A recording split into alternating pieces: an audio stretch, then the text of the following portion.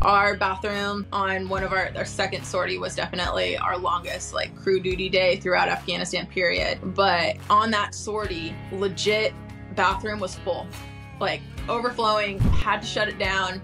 And you have 500 plus people in the back of your jet, including your crew members, that like, hey, we got to use the bathroom. So we came back and landed at Al Udeid, and you can't just let these passengers off. They need to be loaded on a bus with security forces because they're not military personnel.